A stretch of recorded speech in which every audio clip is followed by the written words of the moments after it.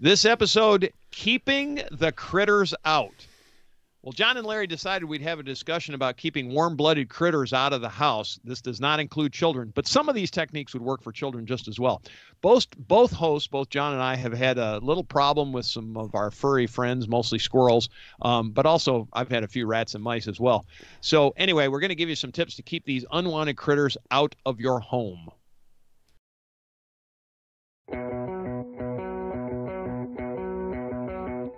Welcome to the Handyman Pros Radio Show, home improvement and maintenance tips from the pros. Thanks for listening to another edition of the Handyman Pros Radio Show, where our goal is to help save you time, money, and aggravation on your home maintenance and repair. This edition's entitled, Keeping the Critters Out.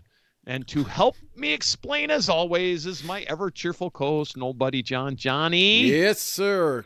Let's talk about getting rid of our fuzzy friends. Yeah, let's do it. You know, I had a lot of problems with those squirrels. I tell you what, once they get the scent, boy, they're just relentless.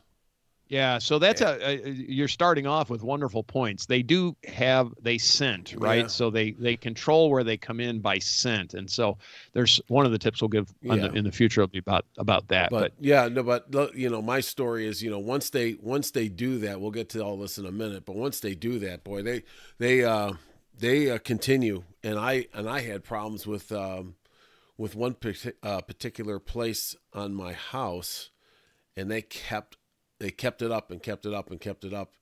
This was year over year over year. And I had my house sealed up, you know, and they ripped some of that off, some aluminum off, and they actually got back in. But they're not getting back in now. So, you know, it was a God, how can I say this? It was just a learning curve over over what turned out to be several years, right, of finding where these things were getting into, you know. And then of course, you know, you got all the others we'll talk about, but you know, people, it's really funny. I'll see squirrels sitting on somebody's house, you know, right at the break of dawn, and I'm like, yeah, they're in. Yeah, they're in. They're in. So we had them. So we don't have an actual attic or crawl space, and they got up in between our joists and rafters in the house, and they were scratching. And then they actually got above. We have a small bathroom upstairs, and they actually started nesting above that. And how do I know that? Well, I took my camera, and I've got great video of, you know, my little fuzzy buddies up there, and they did not like the camera coming up into their little nest. Yeah, right. They did not think that was all that much fun, but. Yeah. So anyway, they're problematic, and they're actually quite difficult to get rid of. Very. Did you have a professional company come out and do your? Yeah, I did, because, you know, all of this was, you know, 35, 40 feet in the air. And I'm like, yeah, those days are long gone. So. Yeah, and the reason I'm asking that is we had a professional company come out and do ours as well, and the reason was for exactly the same reason. They were up at the very highest peak of the house, right? At the worst place. Yeah, always. Yeah, well, I mean, it's actually part of the tip, right? Is understanding that they're going to go to the places where you won't. Right. And so does that make sense? Yeah. They're going to be in those inaccessible places, because let's be honest, if you could just put some wire screen right over the hole that's right above your door, you know, that's 10 feet off the ground, you do that. And that's we did that, because that was where they first started coming in, was right in above the house. Yeah. And we shut all that off, and then they still were getting in. I'm like, well, where in the heck are they? Then they were just laughing at you. Oh, don't get me started. Yeah, and they just sit up there and chatter at me. Right. And I'm like, yeah, right. But anyway, so with that, so what are some of the triggers about why they come into your home? Well, when it gets cold, you know, and they'll find a you know, a warm opening, or they'll sense. It seems like they sense, you know, the warm air coming out of maybe a leak or something out of your house, and then they'll start. You know, I've had them just dig right through the siding. And I always tell people, you know, they always, it always amazes me. People take pictures of the squirrels, and they see them hanging on their screens and stuff, Oh, look, This is isn't not this good. cute? Yeah, isn't this No. cute? And they post it on the, on one of the next door apps or, whatever you use. And I'm like, no. What's going to happen is they're going to get on the top, like you just said, that as far away as they can and cause about, $600 or $800 worth of damage just to get in. And then who knows what goes on, in your attic, if they, Correct. if any of these other kind of rodents get in there and start chewing wires apart and stuff. And, you're on vacation, you come home and your house is just like a smoking match. So, Well, the good news there is you got rid of the squirrels at least. yeah, they got rid of themselves. Well, but maybe not because, they'll bail out. They'll like, oh, hell, look we just lit a fire. Let's get out of here. Let's get out of here. Yeah, right. It's not squirrel flambe, as they say, unfortunately. But so too, one of the other things is I've also had rats. I've actually had Norway roof rats, which are very, very similar. Those are tough to get rid of too. Yeah, they're tough. They're actually easier than squirrels because they will respond to poison fairly well. But we're going to get to the tips, and I think that's it. But the big reason, the first question was why they get in, and John's right. It's always seems like it's at a weather change.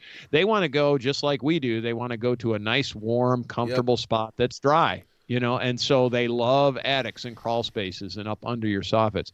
Now, one of the things too, if you think about it, if you're a rodent and you've got two big front teeth and you're going to dig through things, what might be the type of wood you're looking for, John? Any of it. I will tell you, I've had it all. I got a squirrel that's been chewing on my 5/4 boards. On your deck? Yep. Wow. Yep. Wow. I've had it all, man. I can talk about this all day. I don't want to talk about this all day, but well, okay. I mean, they come through, but rotten wood, rotten wood is where I was going with that. Yeah, rotten wood. Yep. If you have rotten wood, that's their easiest entry, And where is the rotten wood usually? Well, it's usually to me where it was in nooks and crannies that I couldn't get to. If you notice, so they're always in like a hidden little crook or something in your roof line or something like that. Corners. Yeah, it's always something like that, and you just have to be after this all the time. And even if you don't have rotten wood, and you live around these things, or they live around you, boy, I'm telling you, relentless. Relentless. They're relentless. Yeah. So they're looking. Yeah. So they like to go in that rotten wood. So it's kind of funny. So when you you don't want to have the squirrels, but one of the biggest tips we can say is watch your soffits and your fascia, and if it starts to rot, replace it. Get it done because it keeps the critters out as well. It's more than just aesthetics. It actually keeps the critters out of your home. Rats, mice, it doesn't matter. Squirrels, all the same. It's going to keep birds for that matter. Bats, if you have bats, you're same thing. You're looking for holes where they get in. And I actually had a home with bats in it once, John. That was really challenging too because bats. Fortunately, we only had like 2. Thank God, because man, if I'd had a whole bunch of bats, it would have been really bad. And I actually got the bats out without having to do anything to harm them, which I was really glad. But I got them out one day. Man, it was really dicey. I'm in the attic, they're flying around. Well, the thing about they fly out. Yeah, the thing you have to be careful about is that they're rabies. Rabies, right? And that's a scary part about having those things around for sure. Yep. But the other side of it is bats are very, I don't want to get rid of bats because of the amount of bugs that they eat. So they're really a beneficial animal to have around. You just don't want them in your attic. You really don't. Build a bat house and put them out in the bat house. Anyway, be that as it may. All right. So they're living up in dry, up in your attic in a dry conditions and beautiful points. So the key here is trying to find those entry points. And we've kind of alluded to some of those things. I'll tell you one way to find an entry point that I've used in the past. Entry point meaning where the squirrels and or rats and or whatever get in is to go up when it's light outside, but go up when it's dark up in the attic, turn the lights off and look. If you can see daylight, you have a potential entry point that you need to somehow close up in some way or another. And there's a bunch of different ways to do that. One of the most effective ways is to put hardware cloth up, which is just metal mesh or John, what'd you do? You had them they put aluminum up, like fascia? In a lot of places, and then used the aluminum screen and others, the thick Okay. aluminum hardware cloth, or the stuff Yeah. that we used at that at the deck, that house. Yeah. That's hardware cloth. Yeah. No, that was That was perforated the metal. Anyway, yeah. same Yeah. basic difference, but something that they can't chew through, basically, right? And it needs to be pretty thick. You'd be surprised. And They'll go through like aluminum flashing. They'll actually chew through that. They pull it off. What I would, what they'll do is they'll take the hardware cloth and then put the prongs out.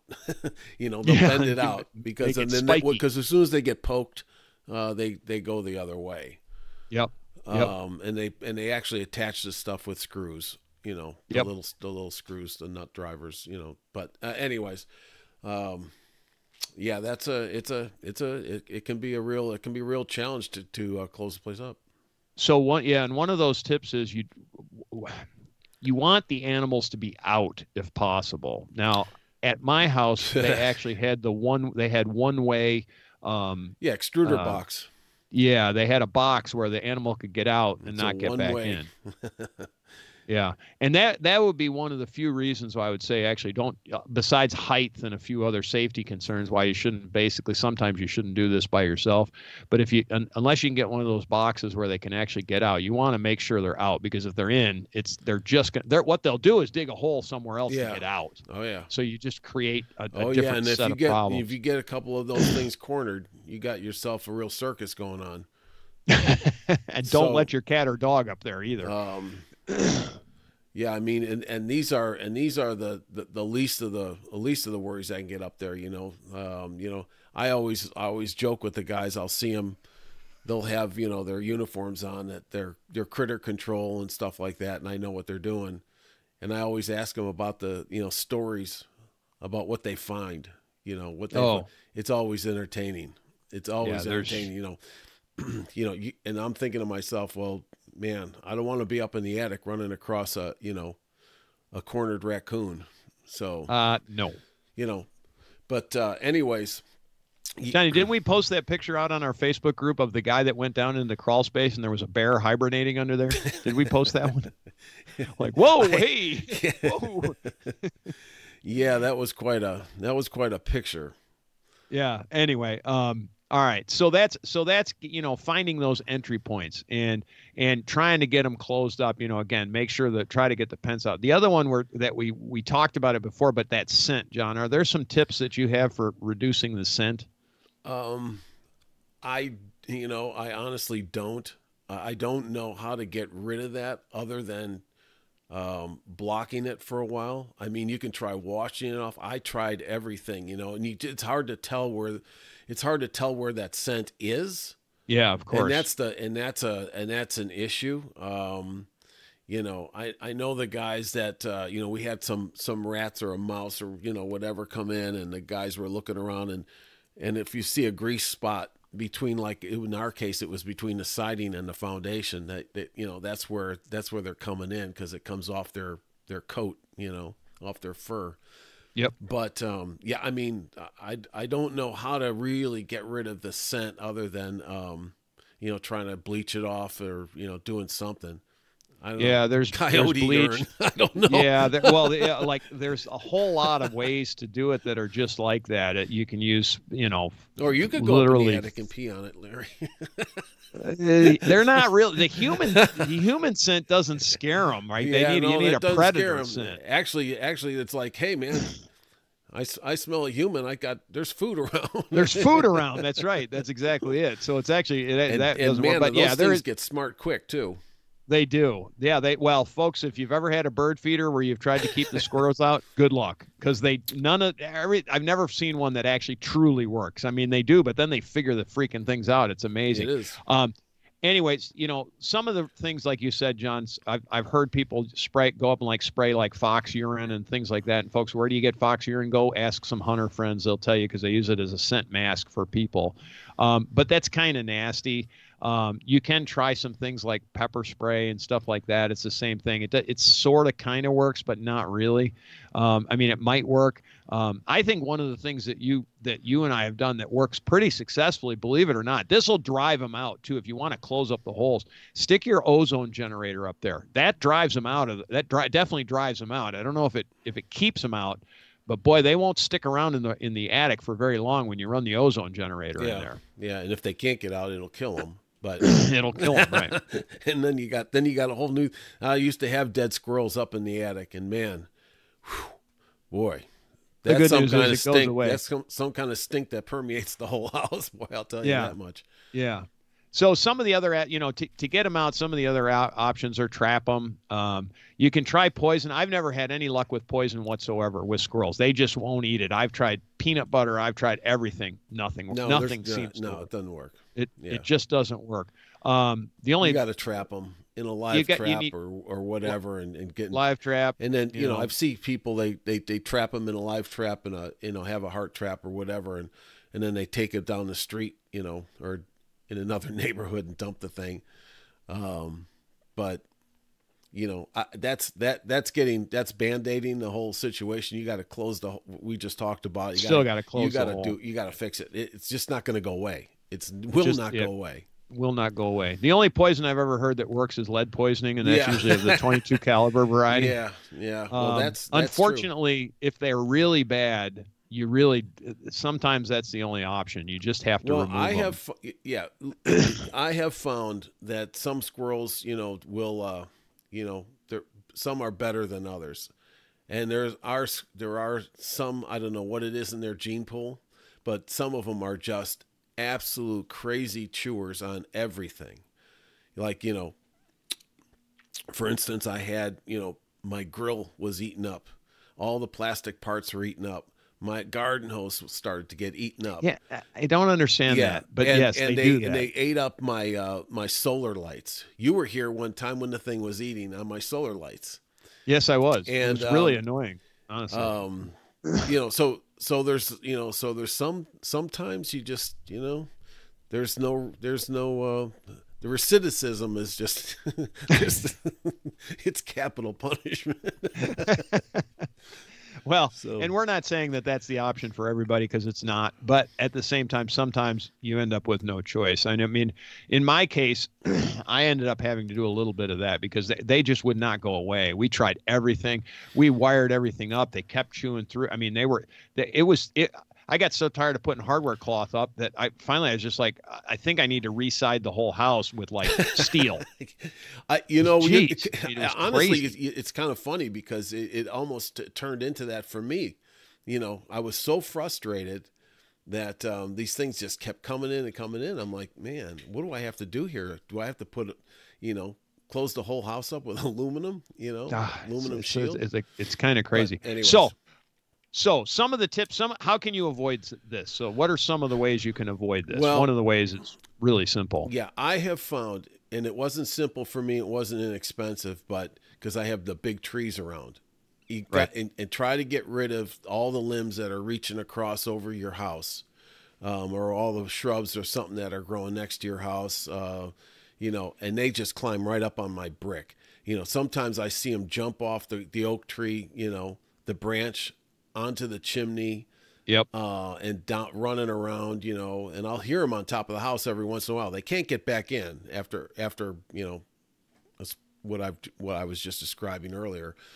But every once in a while I hear scampering, and I'll think, man, are they in the house again? No, you can hear them running around on their roof. Yeah, they run around, looking around. They're playing up there. I'm like, oh. But definitely keep the tree line.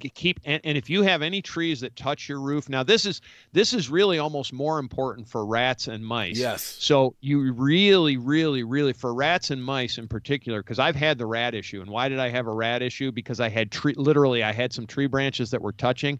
They climb up the tree. They go right out on the roof. They do the same thing. The squirrels, they find a soft spot. They dig a hole. They're in there. And the good news about rats is they do respond to poison. So, unfortunately, I trimmed out the trees and then poisoned them, and I just used regular rat poison. And of course they leave the house because they go looking for water. Yeah. it definitely keep the trees. It also helps save your roof. There's a bit of it's a double-edged sword, right? So it also keeps all the junk off your roof and the mold and the mildew and things like that. So it's more than just keeping the critters out, but it is really important to keep the trees off the house. This is a little bit, but bird feeders, right? So folks, bird feeders need to be pretty far away from the house. Don't bait the animals close to your home, because guess what? Just like us, we like the refrigerator in the next room. Yeah, and I'll tell you what I see all the time is people put a bird feeder right on their deck, and here come the squirrels. Yep. Squirrels. And they are relentless on a bird feeder. Oh my God. Oh yeah. And it is a circus out there, okay? And all I can think of is these things, now that they're this close, they're going to be exploring how to get into your place. No doubt. Well, again, you know what? No doubt, and that's way too close. I don't know. Listen, what I mentioned earlier, I've just had way too much experience with these things over the last, 30 years. New. I don't want those things around, closer than that. I do have to qualify, folks. To give you a description, John lives in the woods. I mean, literally in the woods. His house is surrounded by some very large trees. And I think that has a little bit to do with it. It's a lot to do with it. It has a lot to do with it. I don't have quite so many trees around, but I do have quite a number of squirrels. I'm amazed, actually, at how many squirrels there are in my neighborhood. So yeah, I mean, when I lived in Chicago, I never had squirrels in the house or even trying to get into the house, as I recall. Now, we did have a raccoon that went down the chimney into the basement. Ew.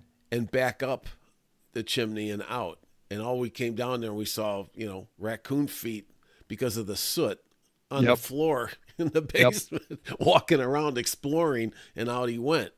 But I never had this problem down, where I'm living right now. It's and everybody around here, just because of the trees, is it's just it's you got to deal with it. Yeah. And I had a neighbor that I was doing some work for, and I noticed the same thing going on. My eye goes right to these things now. It's like, of course. And I'm like, you got squirrels in your attic, in your house somewhere. They're like, so where I grew up, we had walnut trees everywhere. My dad had this thing about growing black walnut trees. And so anyway, we had lots of squirrels, but again, we had none in the house that I can ever remember. It's just one of those things. Yeah. It's but sometimes been. Speaking of bird feeders, there was a time when I was growing up that we had rats out.